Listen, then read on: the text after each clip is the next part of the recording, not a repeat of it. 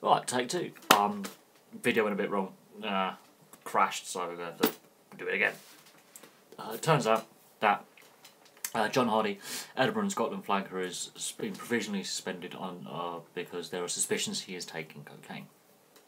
There was a statement released Friday by the Scottish RFU saying that they were investigating the internal matter. He would not be available for selection for the autumn internationals.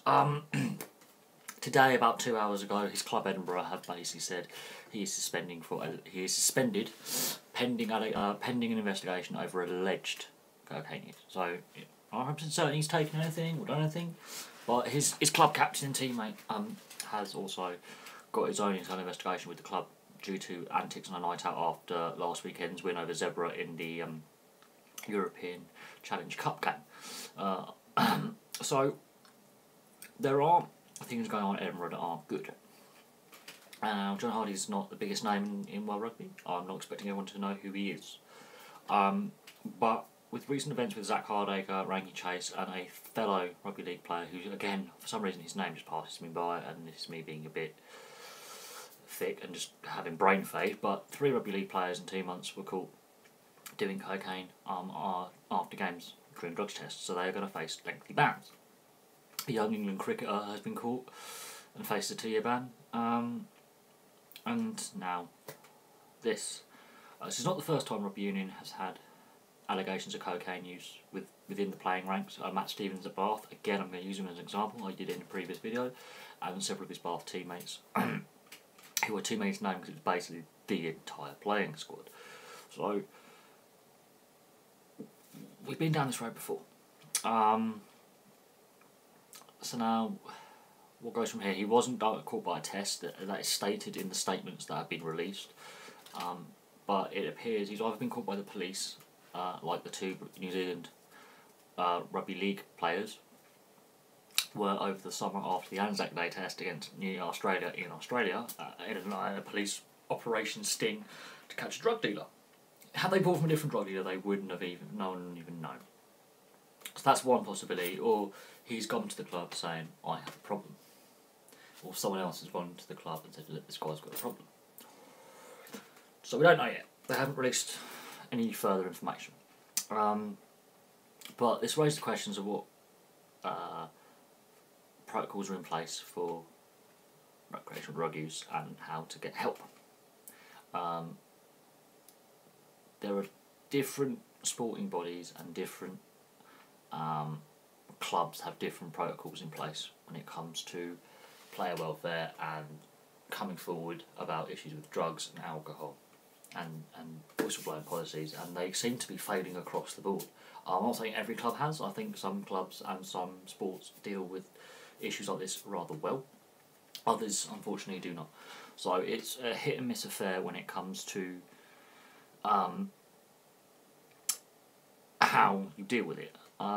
We don't know what protocols Edinburgh have in place for this kind of thing, like, coming forward and saying, I have an issue, or my friend, my teammate has a problem, I want to get him help, because that could be one of the reasons why he's internally suspended, and there's an investigation through the club.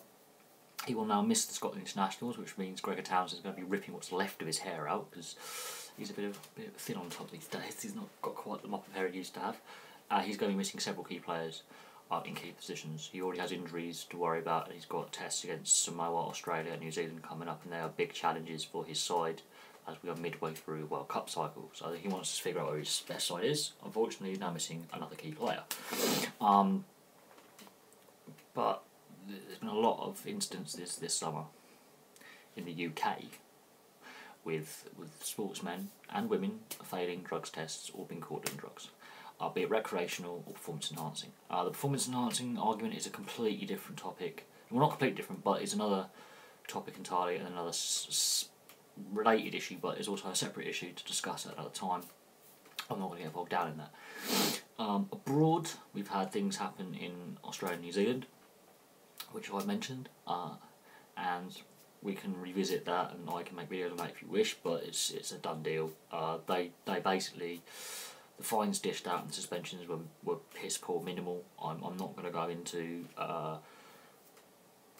that. That's clearly an issue. If you're a fan of New Zealand or Australian Rugby League, you want to take that up with write to your local club or basically express your concerns to the governing bodies concerned, because over here in Britain, I kind of find it kind of a plus point when Australia and New Zealand's national sides cock up, because it gives us a chance to win the World Cup. At the same time when we cock up, it's like, not again.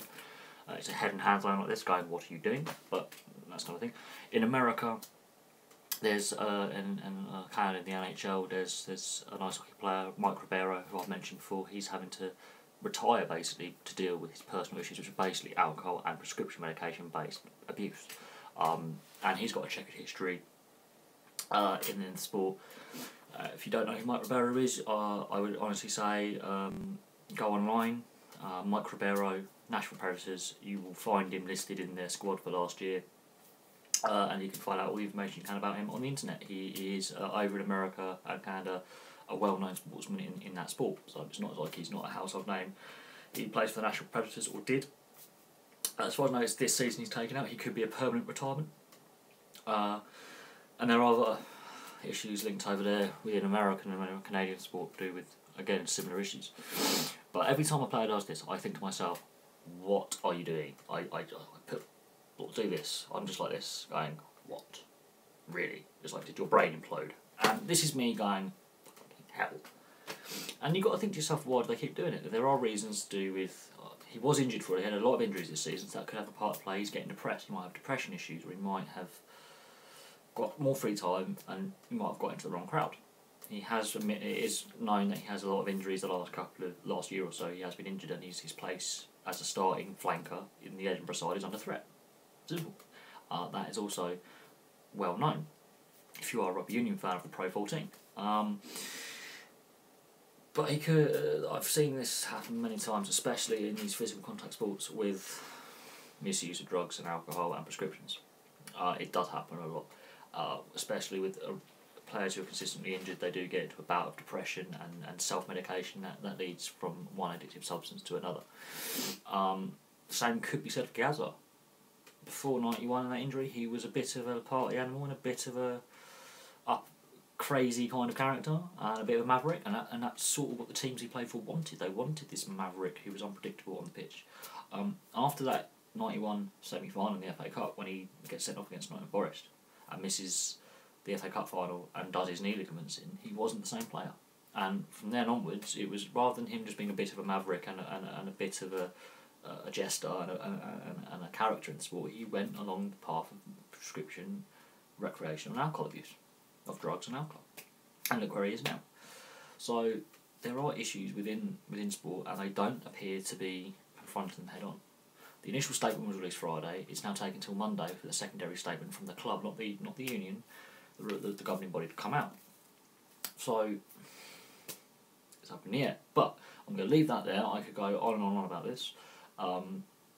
Obviously more statements will follow, such as the Zach Hardie scandal, which is still ongoing because we don't know if he's given a secondary sample and if he actually has been officially banned yet. We just know he's still under investigation. He's provisionally suspended by Wakefield and in England RFL.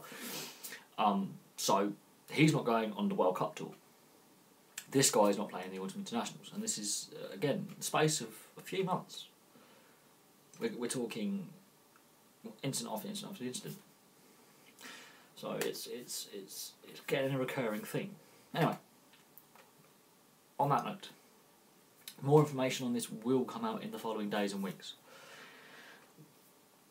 We've got to see what his club and the Rugby Football Union of Scotland state in full statements, and see where we go from here. That's all for now. If you're watching this video and you've reached the end and you've put up with my annoying voice for this long and listen to me drone on, please like and subscribe. If you like my annoying voice, please leave a comment. If you want to hear my annoying voice some more, please watch my other videos. There are many on my channel now. I'm producing quite a few a day. If you're interested in rugby, there's a few rugby stories on it. If you're interested in any other sports, seriously, check my videos out. And if you want any discussions, post something in the discussion page or on this video, on this topic, and I will get back to you. And I might even take up what you've discussed and stated and make a video about it. You never know. Could make you famous. Anyway, thank you very much. Thank you very much for watching, and I'll have another video for you again soon.